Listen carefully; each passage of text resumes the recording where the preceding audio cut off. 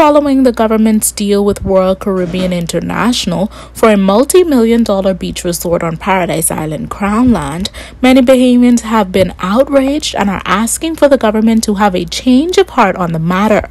A former Paradise Island resident and conservationalist, Joseph Darville, says the project is an extremely bad idea, considering RCI's problems with illegal dumping in the past.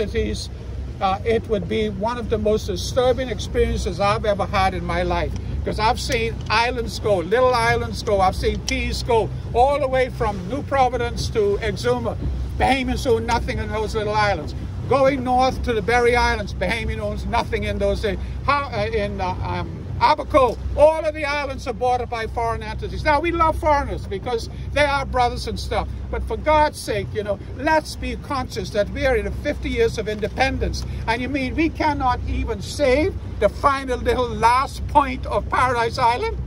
Now, Mr. Darville says he has high hopes that the government would reconsider building on the last piece of preserved land that is on Paradise Island.